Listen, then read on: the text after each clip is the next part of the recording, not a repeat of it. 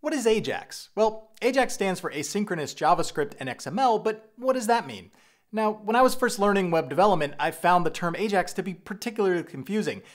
It seemed like some kind of library. Does it work with PHP? How do I install Ajax on my server? No, it turns out Ajax is none of those things. Ajax is merely a web development technique used in order to send and retrieve data in the background without refreshing a web page. Now, to show you what I mean, let's start by taking a look at a real-world Ajax example. And if we head over to twitter.com and open up our timeline, after some time has passed, you'll see a menu bar appear at the top of your screen indicating that new tweets are available. And if you wait even longer, you'll see that that number increases as more and more of the people you follow post something on Twitter. Note that our page never refreshes entirely, just that one menu bar. So to see what's going on in the background, let's open up our Chrome developer tools and take a look at the network tab. You can see that every 10 seconds, Twitter's webpage is making a new request to its servers, and the purpose of that request is to ask whether there are any new tweets in your timeline. Again, notice that the page never refreshes. And that's because rather than loading the data through the typical browser HTTP request initiated via the URL bar, Ajax requests use JavaScript's XML HTTP request object in order to make HTTP requests behind the scenes. To illustrate this, if we open up the Chrome console and instantiate a new XML HTTP request object, saving it in the variable XHR, you can see that we have methods available such as open and send, and set headers and set response, everything that you would normally see in a traditional HTTP request. Now, as far as the server is concerned, these requests made via JavaScript's XML HTTP request are identical to normal requests entered in the browser's URL bar. So with that primer on XHR requests, let's take a closer look at the request Twitter's website is making. And we can see that the request URL on the endpoint was being sent to twitter.com/i/timeline, and that the request contained a query string with a set of parameters. Composed count equals 0, include available features equals 1. These parameters tell the Twitter server what type of information we're requesting, and the most relevant one for our purposes being the min position value, as this is the lowest Twitter ID to return. Now that we've analyzed the request, let's take a closer look at the response. If we select one of the requests that contain new tweets, we can see that Twitter is in fact sending back JSON data. Let's make it more readable by passing it through a JSON prettifier. A lot of this isn't of much interest, but the new tweets bar HTML key is what we want to focus on. It basically contains all the HTML of that new tweets bar that we saw earlier. So basically what happens is the JavaScript running on Twitter's website takes the JSON response, grabs the content of the new tweets bar HTML key, and then uses JavaScript in order to replace existing new tweets bar with the content it just received. And this entire process of making the request to the server and updating the page with the response without reloading it is Ajax. Now that we've taken a look at how Twitter uses Ajax and their web application, let's go ahead and implement Ajax in a practical example. Now in a prior video, I made a really simple application called Geogram, which uses Google Maps and Instagram's REST APIs in order to display an Instagram image taken at your specific location.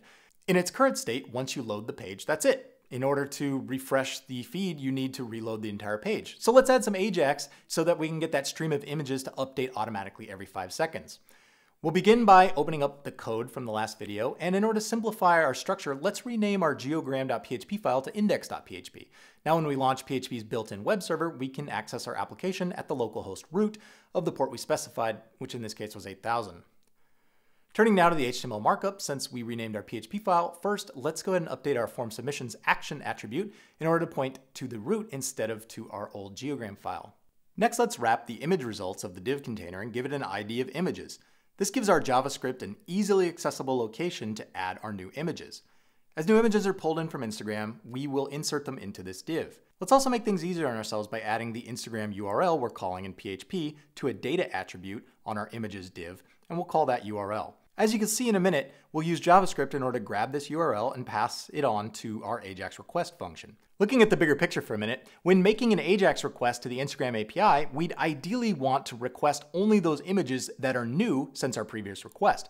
However, looking at the documentation for the Instagram API's media search endpoint, we can see that it does not support pagination parameters the way that Twitter does. Additionally, there's no pagination details returned in the response body.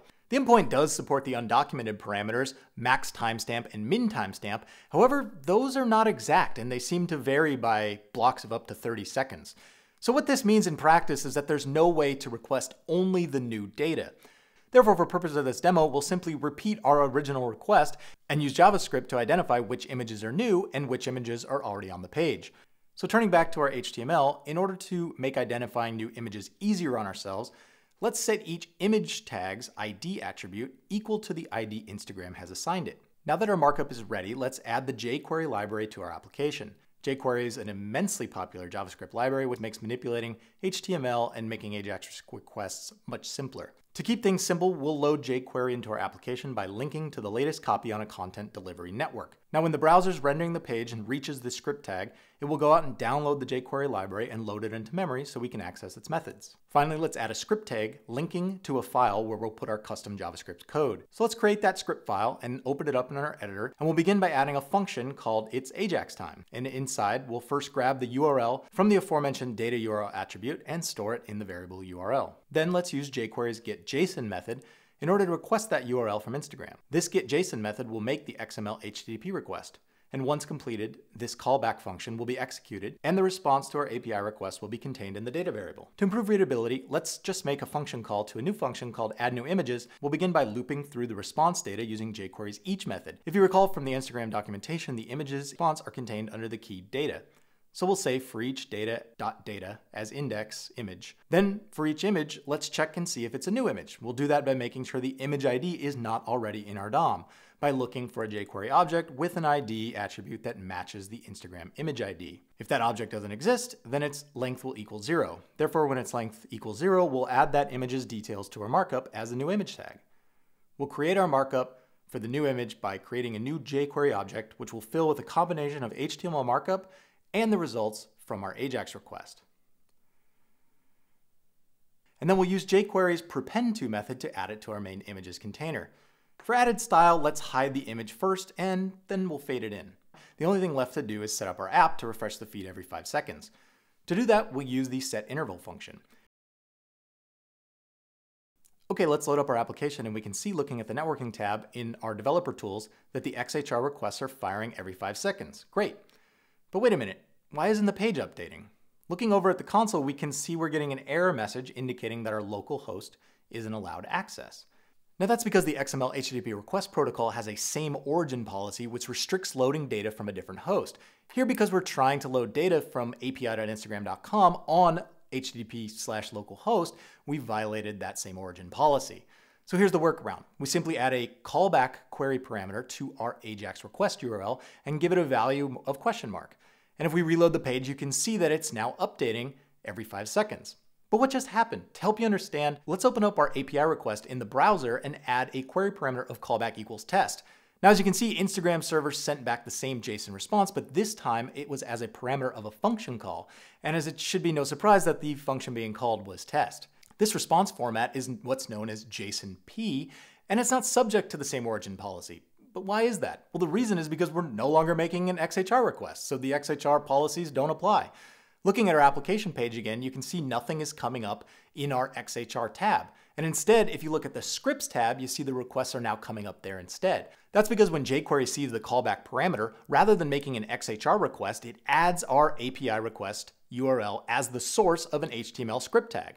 Remember how we loaded the remote copy of the Jquery library that was hosted on Jquery's content delivery servers? That's exactly how these API requests are being sent as well. To illustrate this further, let's do exactly that and add our API URL as a script tag to our geograms HTML with a callback query parameter equal to test. Then we will create a new function called test that takes a parameter of JSON and adds that to the console log. Now if we reload the page, sure enough, you can see that the JSON-P response has been loaded into our document scripts. And heading over to the console, sure enough, we can see that our callback function test was executed by the JSON-P response. Opening up some of the nodes, we can see our familiar Instagram API response. So that's what Ajax is all about. And as you can see, it can be a little confusing to beginners because everything we did in this video is Ajax, not just making the XHR or JSON-P request, but also the entire process of updating the page without refreshing it in its entirety. So if you have any questions, hit me up in the comments below or on Twitter @BenBeerstrom. Thank you so much for watching, and I'll see you guys next time.